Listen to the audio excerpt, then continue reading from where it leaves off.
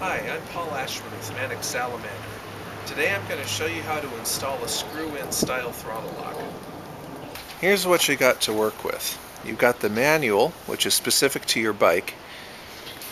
You've got a set of noses, which will screw into or around the big threads at the end of your handlebar. You got two sizes of screw, depending on what you bought and what bike you have. Different screws will be ideal.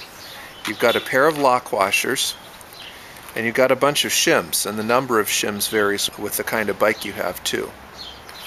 The noses typically screw onto the motorcycle with a 15mm wrench on their wrench flats, and the screws will end up screwing into the end of the nose. The first big step on installation is you have to take out the old weights. Different kinds of weights might go where this kit goes. This particular kind has the male threads built in. So you find the right Allen wrench and you stick it right in the weight itself and you turn it off. Alternatively, a weight might be bolted on with a bolt that goes through a hole that goes right through the middle of the weight, but this one has the threads integral, and at Manic Salamander here we've purposely engineered the noses to fit in the same place. This is a level of detail you don't find with most other companies, any that I know of. Now it's time to take a good look at the end of the hand grip. If you have a weight that you're installing, this isn't quite so important, but if you've got a throttle lock, this is important that the throttle sleeve, which is typically plastic, is sticking out past the end of the grip. That's not going to work really well because the collar that engages the grip can't reach over quite that much plastic. It's limited to about 1/32 of an inch of plastic sticking out. So with this you've got two choices. You could either take compressed air and squirt it in behind the grip here and get the grip to start flapping on the throttle sleeve, and you could move the grip out so that it was just overhanging the end of the plastic. About 80 psi is good enough for that, and it's got to not be a safety air gun. There can't be any sideways air vents. It's got to all go out the nozzle, and that's a really handy way to do it. If that's not available, or if for some reason you don't want to move your grip out, what you can do is you can take out a pocket knife, a nice sharp pocket knife, and you can rock it over the end of this all the way around the grip evenly until it all comes off. Alternately, you can try to whittle on it, but that's a little harder. Files work too. That would be okay, to take a metal file or something and do it. I like to finish it off with the pocket knife because it leaves a nice smooth cut if it's sharp. So that's prep that you may or may not have to do depending on the bike you have. Here we see what I'm talking about with those big female threads in the end of the bars. Your look may vary. The handlebar may not be recessed inside the sleeve the way it is on this bike, or the threads may actually be male and sticking out past the sleeve. It depends on the installation that you're talking about, but that's where the nose goes. Here's a little detail about the throttle lock when it comes to those throttle sleeves. You see here that the throttle lock, this surface on the outside of the end of the collar is what engages the rubber grip. It's not supposed to engage hard plastic or metal or chrome or anything else. It's just for that nice soft rubber grip. To make room for the throttle sleeve, there's this inner cutout right here that tries to swallow up some of that throttle sleeve.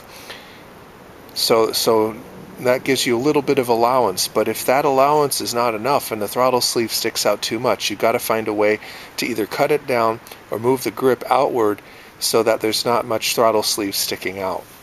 So here's your first step to actually installing it. You got the nose, you got the bar. Just because this is a volunteer bike, I'm not going to cut down the throttle sleeve like I told you to do, but this is the way you do it. You screw the nose right in, like so.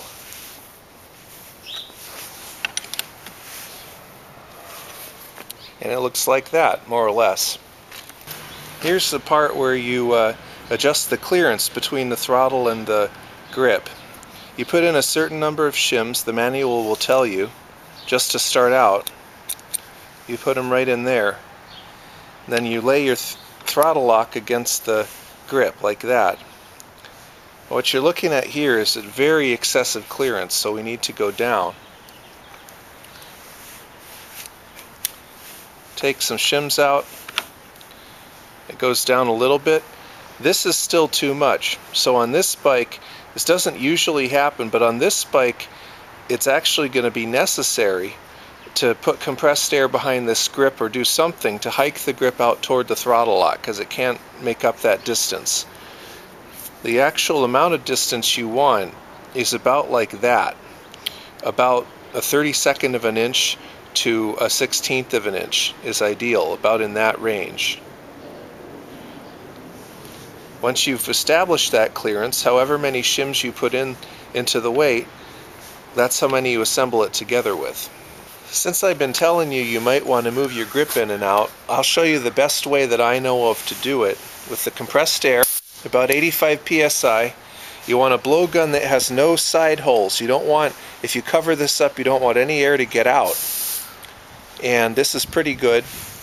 They call those ones that you don't want safety blowguns. Safety is generally another way of saying it doesn't work very well, even if it's safer. So you stick it behind the broad side of the grip and you try to point it down the sleeve. With 85 psi, that's enough to get the rubber to flap around on the sleeve. And that allows you to move it. See how far it moved?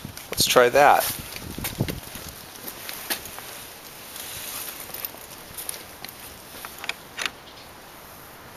Well, there you go. That's just a little bit too tight, because I can feel when I move the throttle sleeve, I can feel that it's rubbing against this just a little bit. So that's a little too tight. But that's actually ideal, because I want one shim in there to give or take at least, so that you can adjust it if something changes. Doesn't usually change, but it's nice to have that margin. So here's a shim. Dump it in. That's about the way I like. So now I'll take the shorter screw, which I'm pulling off of his top box, and the lock washer.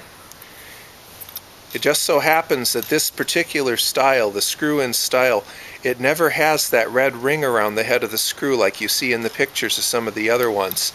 It's just plain.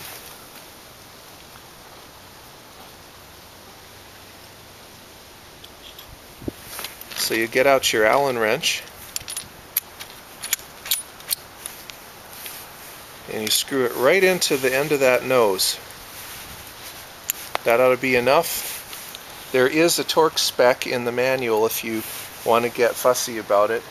It's good to play it safe. If you haven't done a lot of wrenching, it's good to follow that torque spec. So now you've got a nice free throttle,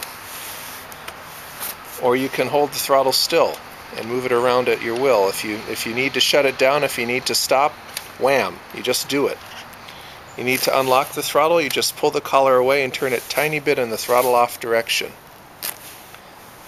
And there's your install.